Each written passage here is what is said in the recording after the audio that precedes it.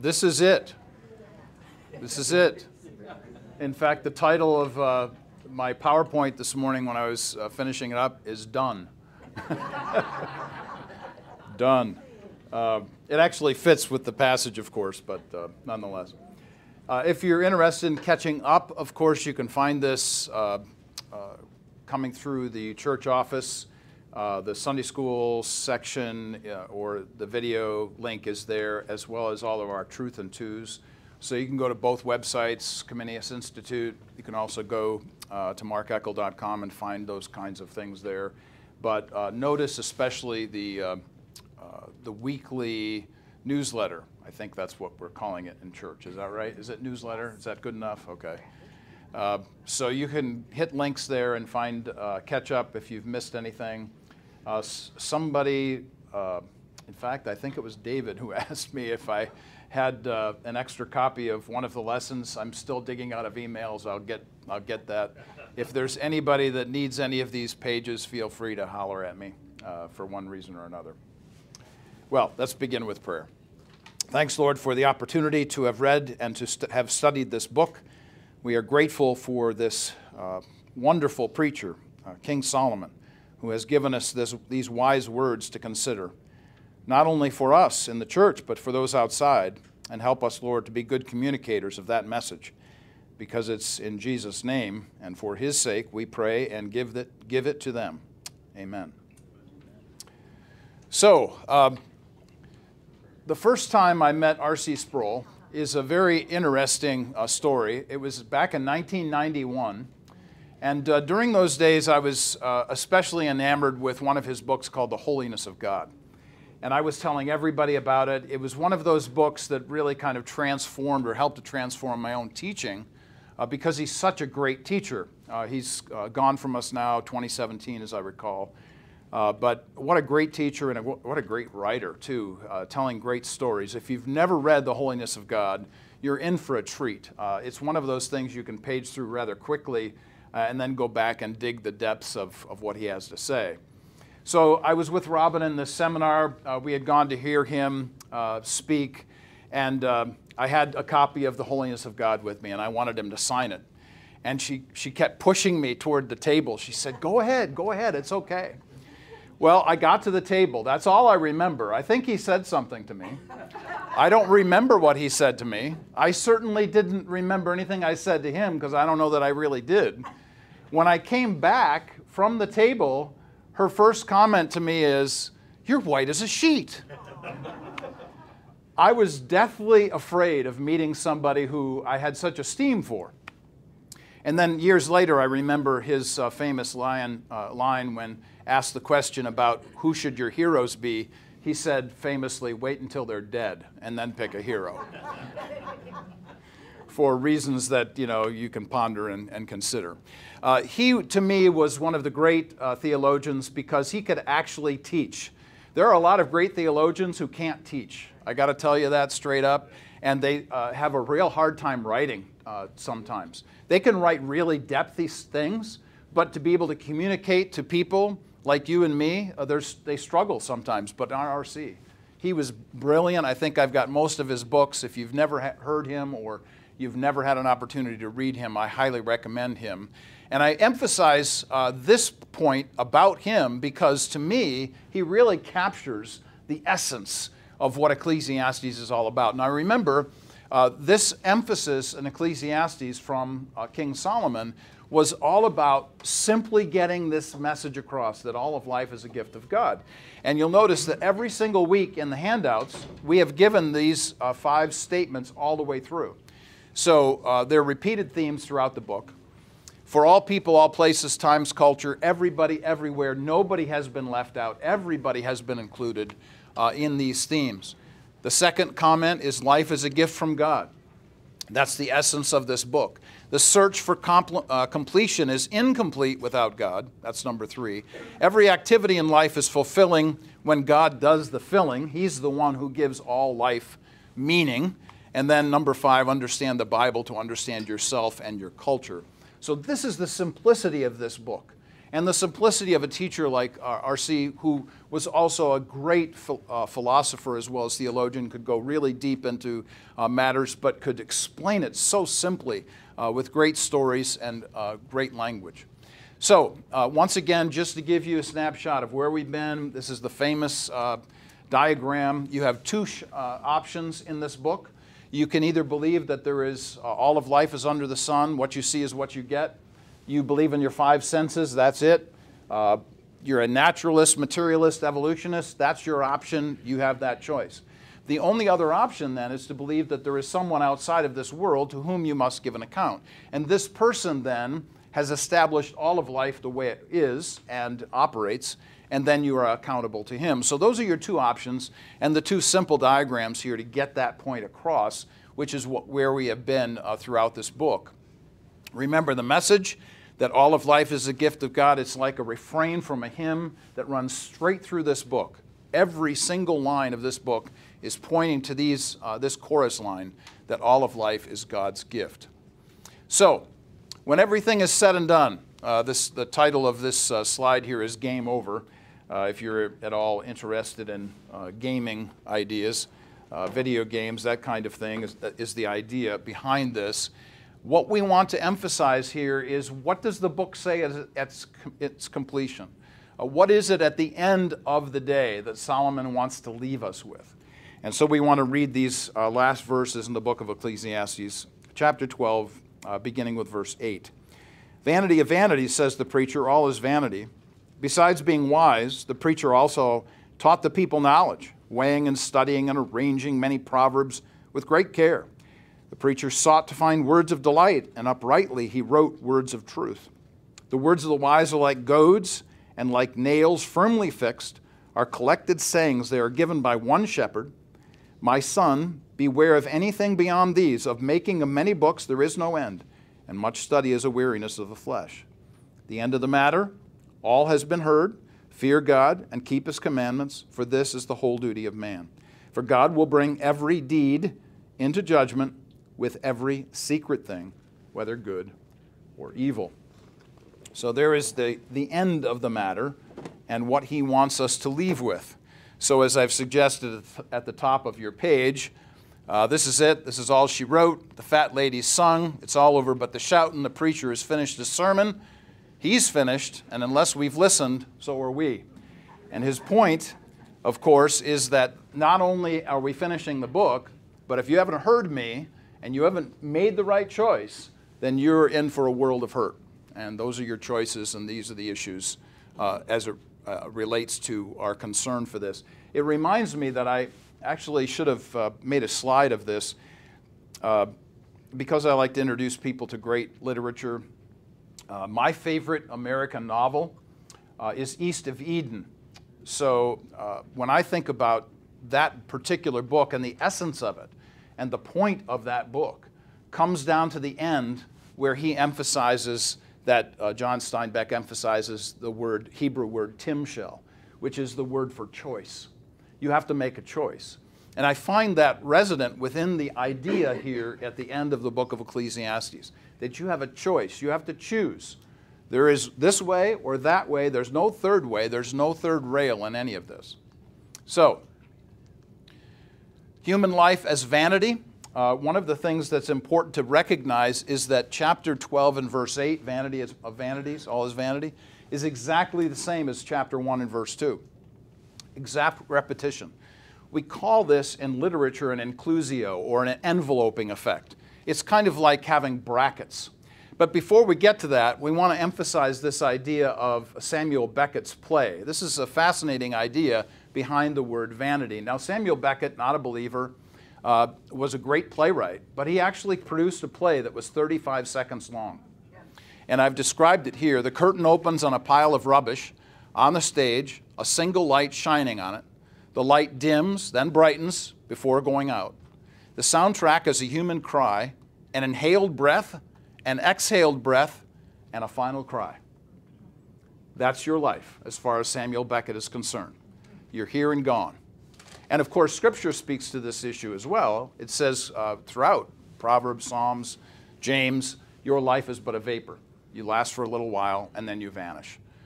But our view of life is very different, having a God-centered view, than one that is meaningless, which is obviously what Samuel Beckett was after. There is a little light in your life. Perhaps you shine for a moment, and then you go out, and the only thing that you hear is crying and breathing, and then you're done.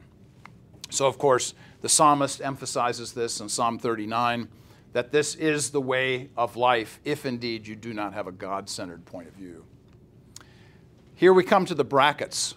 We've reviewed all of the options. This is what he's emphasizing to us here in these last few verses. This inclusio, or brackets, with 12:8 and 1:2. Everything is vanity. One of the things that is true about my life at the moment is that I'm grading papers. And this is true for any teacher, for any professor. So right now I have 50 students in undergrad, I have 10 in PhD, and so there are probably 2 major papers coming in from each one of those, so you can do the math on that. I'm reading about 120 papers here at the end of the semester. One of the things that I emphasize, especially to my writing students, but even to my PhD students, is would you please make your conclusion connect to your introduction? Make sure that there's a seamlessness to the whole flow of your thought here, so that we can see an interconnectivity between these ideas in writing. This is a crucial component to speaking as well as to writing, by the way, that you actually end the way that you begin. The word pedagogy is a big old word, simply means how we teach children. There's also a word called andragogy, which is how we teach adults. They're 2 totally different ways that we do this. And by the way, this is actually happening right now. I'm teaching you very differently than I would if I was in a high school class or in a college class. But we'll leave that aside for the moment, just to emphasize this point, that one of the things that we see throughout the book of Ecclesiastes, highlighted yet again here, is this idea of, okay, here's your choice. You can go this direction or you can go this direction, but you can't go both at the same time. And I'm going to put them side by side for you to help you to see it and understand it for yourself. So I think that this is the most powerful teaching method available to us. When you put things side by side next to each other, and you let students come to their own conclusions. Now, their conclusions may be different than yours, but that's the point. They have to make a choice. You see, the last thing that I've ever wanted to do as a teacher is to jam and cram information and ideas into my students' brains. My view and my philosophy of life, specifically about education, is ownership. I want you to own what you believe, so I want you to dig it out. I want you to go through the process with me. I'll show you the tools and teach you how to use them. But the emphasis on compare and contrast, you've got this view of life, life is a gift of God, or you believe that life is only what you see under the sun. That's the bracketing that's going on here. He begins and concludes the same way. And then he says in verse 9, there's one more thing. He's not finished yet. He's said all of this. He's gone through all of these great ideas. The last one, you remember last week, we talked about the difference between youth and age, for instance. But in verses 9 to 14, he begins with this idea of furthermore. He says, I want to say one more thing to you. That's the reason for the addition sign over here. One more idea here. In addition to everything else, I want to say one more thing. And here's the thing that he wants to say. He has left no stone unturned. That's the essence of what it says in verses 9 and 10 that I just read. So the idea of being wise in Hebrew was that Solomon was in the vocation of as a wisdom writer. He was one of the people who, in the ancient world, was a sage. They would consider, we might talk of them as sages today. But they were wise people who would write these proverbs. And if you recall, Proverbs was one of those wise statements. In fact, it says in 1 Kings 4:32 that Solomon wrote over 3,000 of them. So this is quite a phenomenon. He's a man who could actually tell us about wisdom and what it meant. He taught it, many proverbs with great care. We can find that throughout Scripture. And by the way, all of what is on the slide is also in your notes. I say that every week, but you don't have to write anything down. But what I do want to emphasize today is that you guys get a twofer today. So I gave you 2 pages, not 1 today. So we're going to talk briefly here about this second handout, and I wanted to give it to you because this is really one of the crucial concerns of Solomon at the end of his book, is the fear of God. So you'll notice There's a second page here, back and front, for you. It says at the top, fear and Deuteronomy in the First Testament. You'll notice I did this some years ago. At the bottom of the page, you can see that. But what I wanted to do here in this page is to give you an overview of what does the fear of the Lord mean.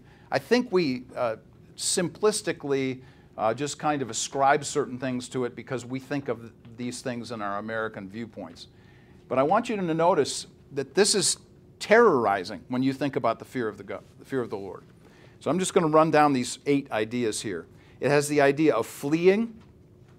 It's also the motivation for right living. It's woven with obedience, number 3. Moses is said to have performed terrible deeds, an emphasis on fear here, which includes signs and wonders, and Yahweh's terrifying name. Fascinating statement there. For, number 5, Israel is commanded not to have a broken spirit or become demoralized as they later would before Goliath. So there's a difference between knowing what to fear and who to fear. In fact, I would say that's probably my definition for courage, is knowing who or what to fear.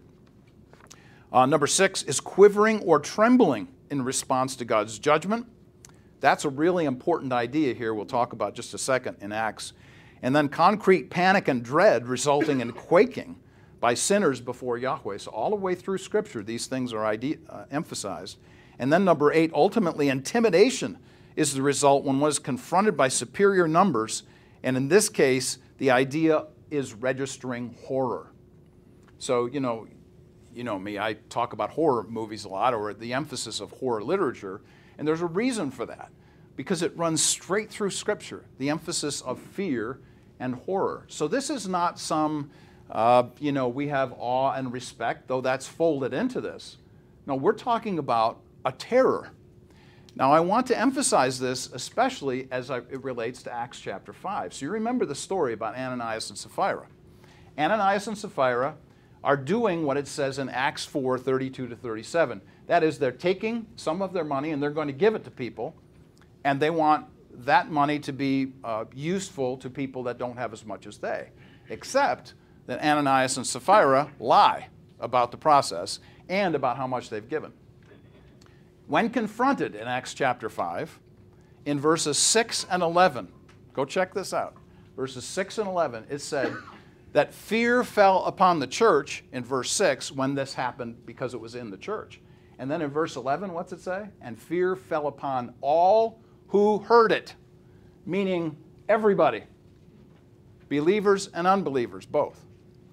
So I want to emphasize this idea about the fear of the Lord. I'll hit on this in just a few minutes again, but I wanted to hit this really rather hard today because I think that sometimes we have this tendency to think the fear of the Lord is simply, I'm respecting Him. No, there is no way when you read the book of Revelation and you see John falling down as if he were dead in front of an angel, not the Lord Himself, but in front of an angel. If this is happening with angelic beings, how much more should we consider this as it relates to the God who we worship? So, when we talk about the origin of knowledge, we're talking about the origin being specifically found in the fear of God. This is where it begins. So, I believe that it's a sin to bore people with the Bible. So you can take that for what it's worth. There's a story to go along with this, but what does Solomon say? He sought to find the exact words. That is, he spent a lot of time trying to figure out what exact words should he be using. And you'll notice here, these are words of delight, and the Hebrew emphasizes here communicating in just the right way. I don't know how often we think about word choice, but word choice is huge. Think about an email that you have sent, which you wish you hadn't have sent.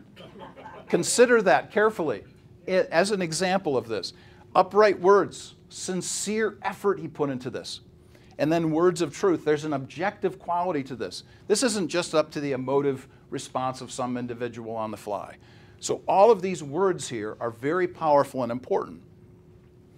I remember when we were moving from Bismarck, where we taught Bismarck, North Dakota, to Adrian, Michigan. And I remember this like it was yesterday. One of the questions that was asked me by some of the board members was, how do you make the Bible exciting? And, you know, my first response was, you know, it's exciting all by itself. It doesn't need me. That wasn't what they wanted to hear, however, because they had just had a so-called Bible teacher who put students to sleep in class and, to their way of thinking at least, made the topic or the subject boring. So my point is never to bore people with Scripture. My point is always to highlight the things that need to be exciting, but I want to be clear and say, the Bible doesn't need me at all. Neither does the Spirit of God. But as we've heard this morning, if you haven't heard the message yet, you'll hear this, that the power of the Scripture and the Spirit doesn't necessarily need us. So, how do we work with words? Caring for the content.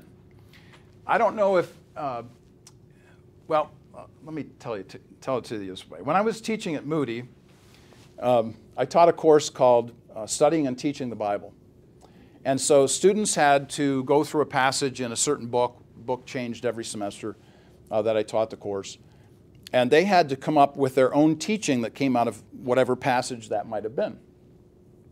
And at the end of the semester, so they did this whole process of what those of us who teach Scripture usually go through. And they'd gone through the whole process, and then I asked them at the end to write a reflective piece on how do they now view their pastors in the pulpit. And every single semester I asked that question. They said, I have new appreciation for what happens every single Sunday. Now, I've said this before, but I'm going to say this again. You stop to consider what happens every single Sunday at our church, churches worldwide. Every single Sunday, a preacher is supposed to get up and say something brand new, or in a way that makes something that is so supposedly old new again. This is a total act of art. Stop to consider this. You know, you go down to the Indianapolis Art Museum and you see stuff hanging on the walls for months and years. They have exhibits. They've been there for years. These guys have to do this every week. A new piece of art every week. All right, I just want to make sure everybody gets that out there, and give a wave to Dave back there, and thank you once again for all of the work.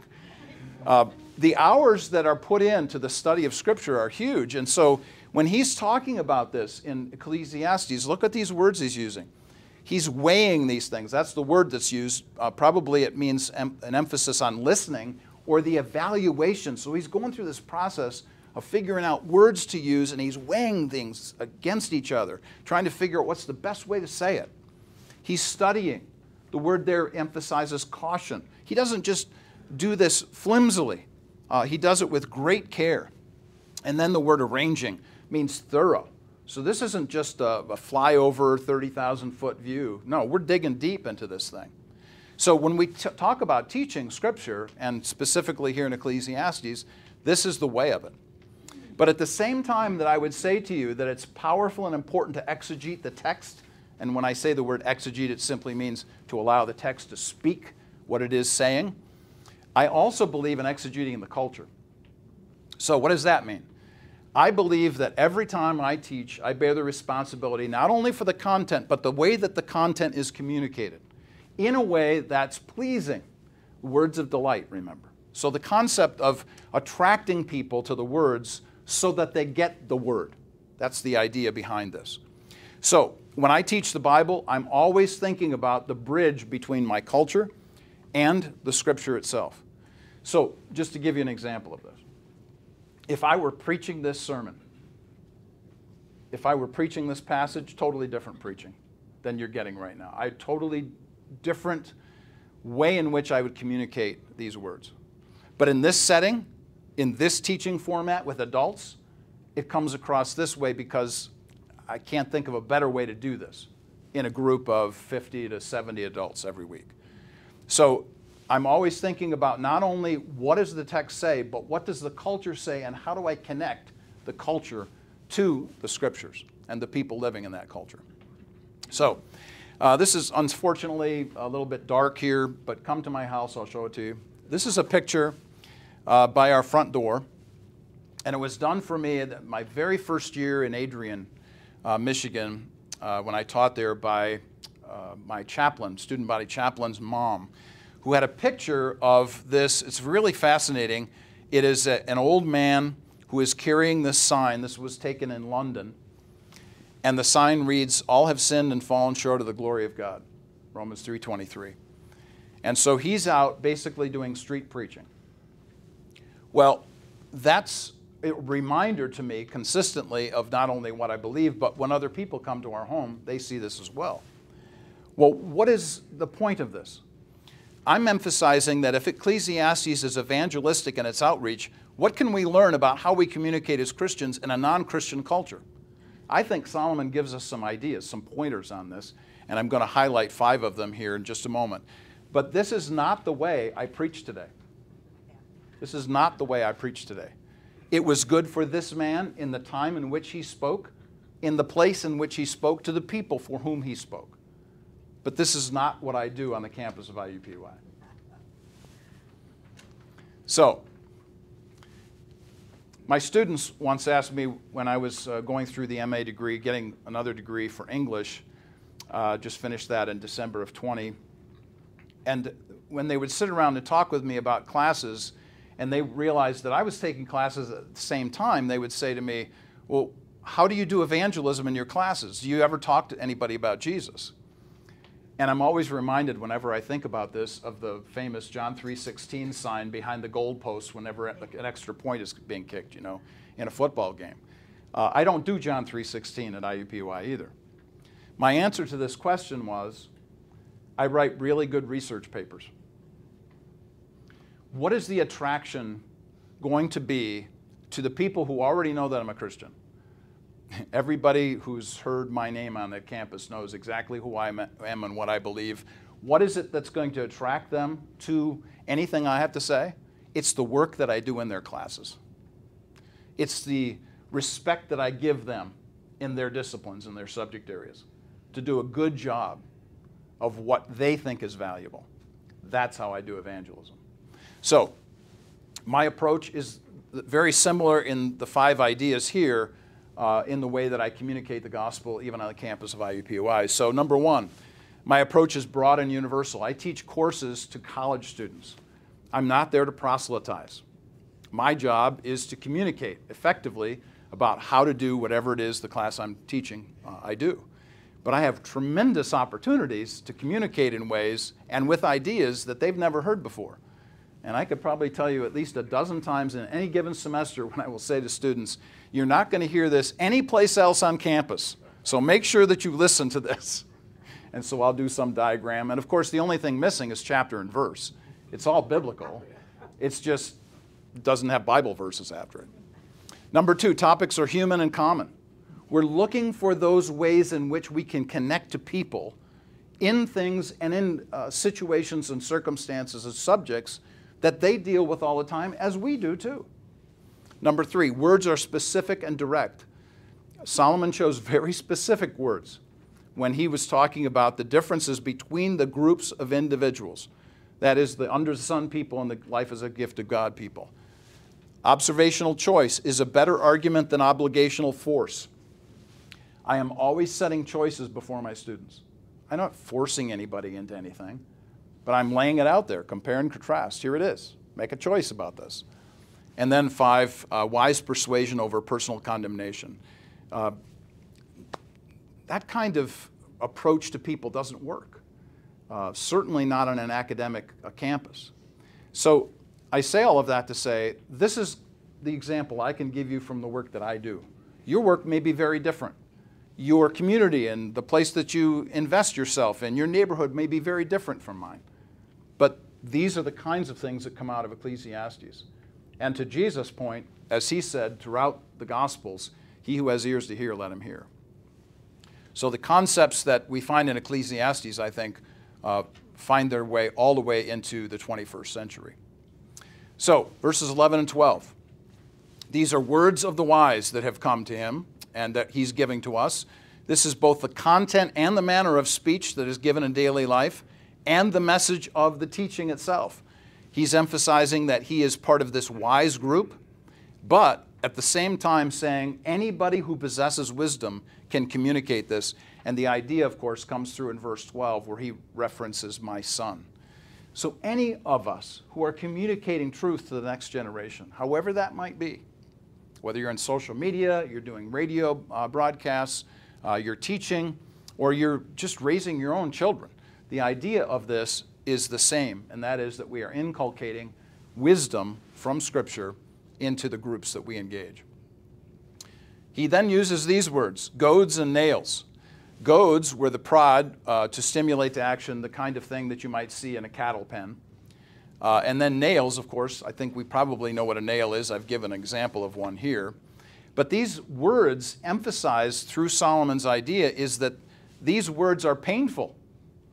When we hear them, they're painful and they cause us discomfort.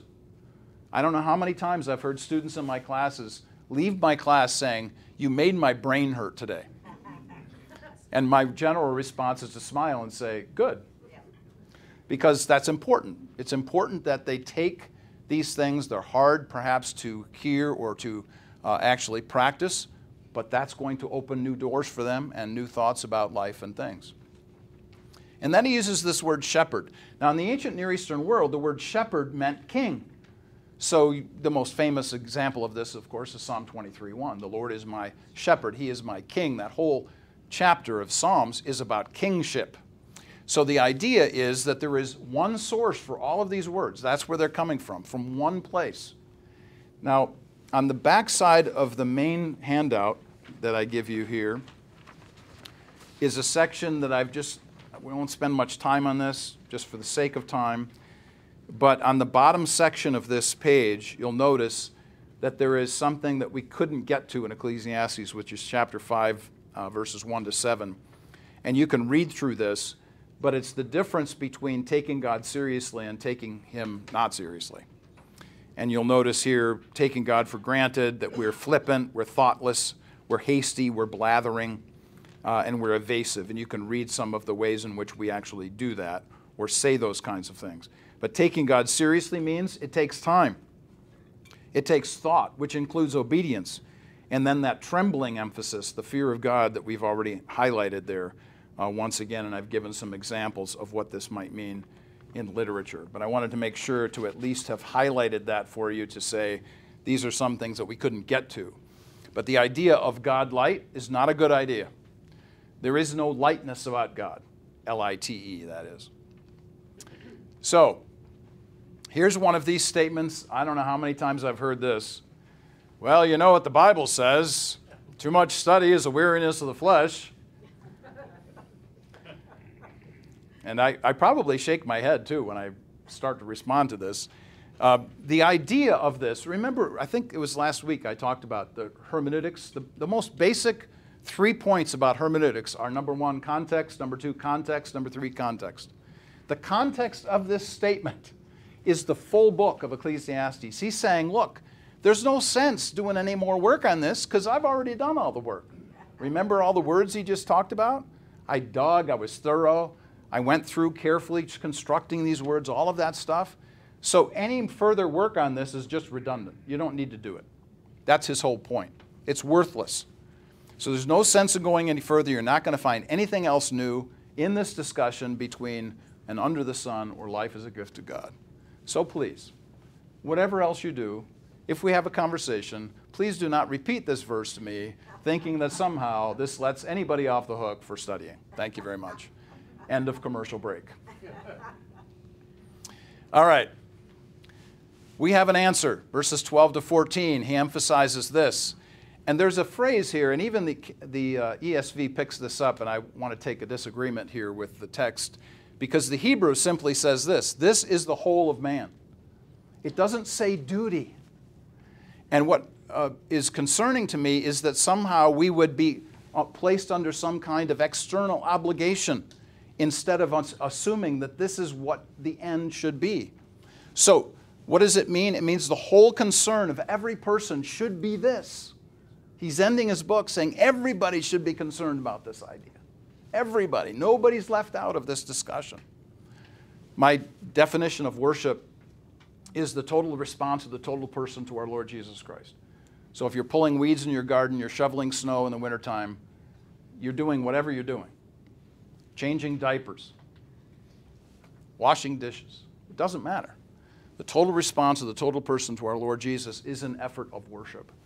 To remember that, to recognize that the whole of the concern for all of our life is to remember that He's the one in charge.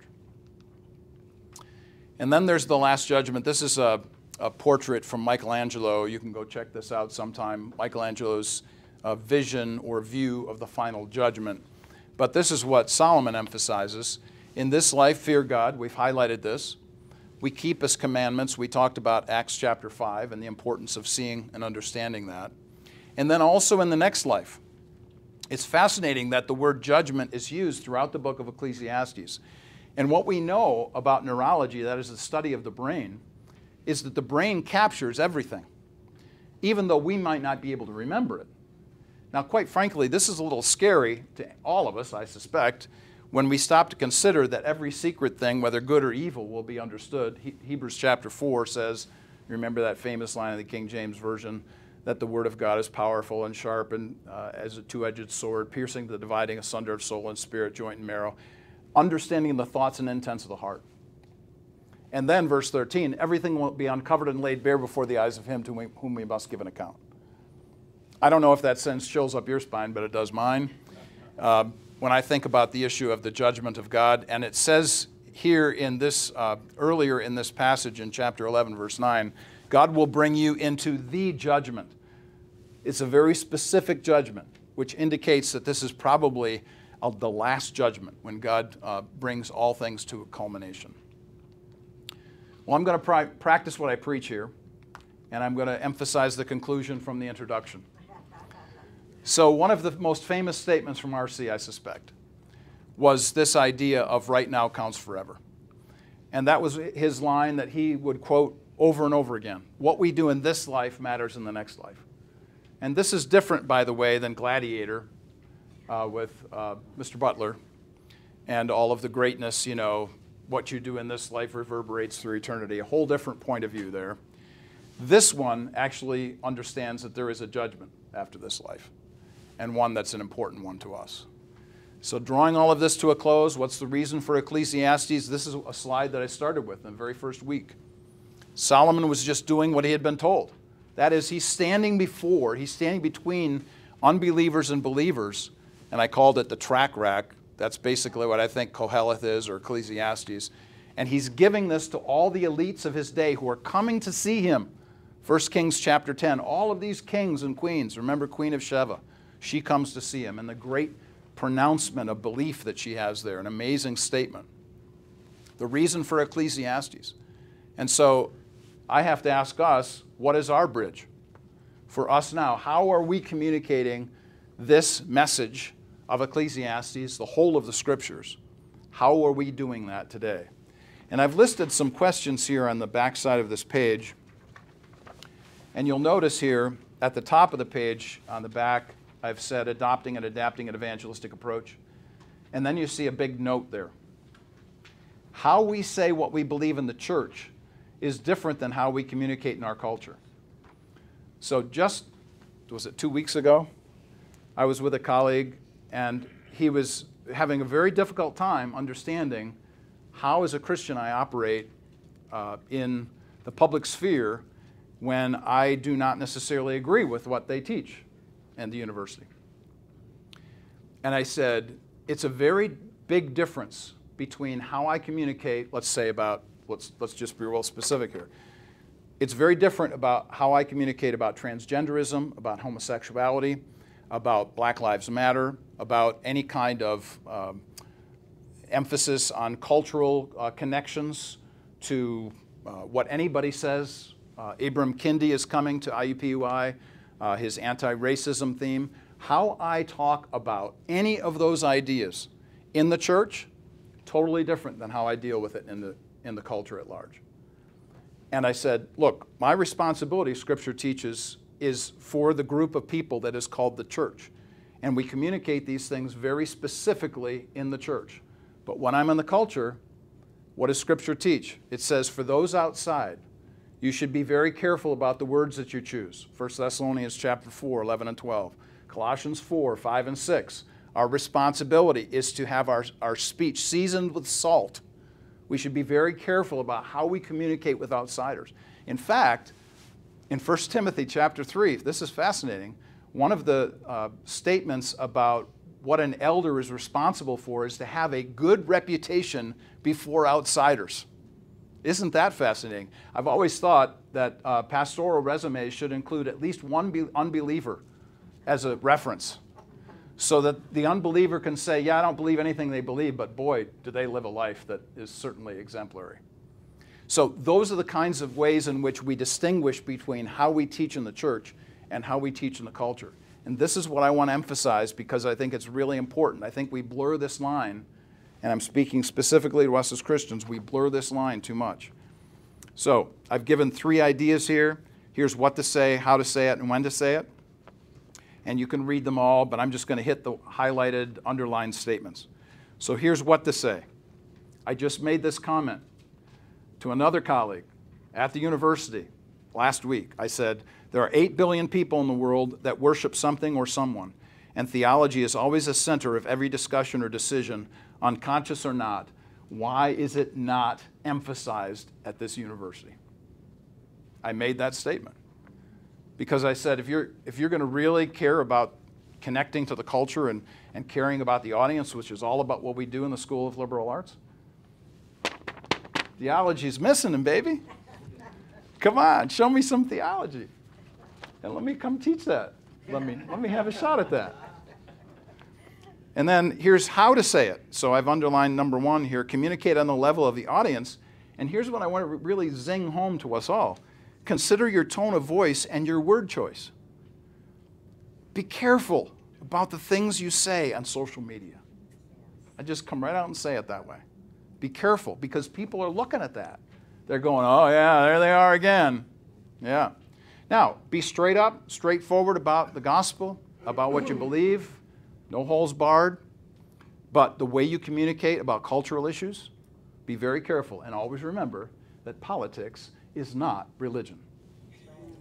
In the church. Politics is religion where I teach at IUPUI, but it is not in the church. And here's the third point. Here's when to say what you want to say. And the third point here, spend time with people. Ask questions, seek understanding, follow up on earlier discussions, and anticipate the difficulty that your friends may face. Every single person is dealing with something. And when you spend time with them, they will begin to open up to you. And they will say to you, you know, you're really different than I am, and we have two totally different views of life. But I got to ask you, how do you deal with fill in the blank? And because you've lived a life before them that exemplifies the gospel, that will be the attraction, Titus 2:10. Attract people to the gospel of Jesus. So for us, we need to know what to say, but especially we need to know how and when to say it. Because sometimes it's probably best to keep your mouth shut. We all know that. But it's harder to practice when we're actually in public. So, we are done with this teaching for this semester. I'm grateful for your kind attention, and thank you ever so much for being here. And we will see you down the road.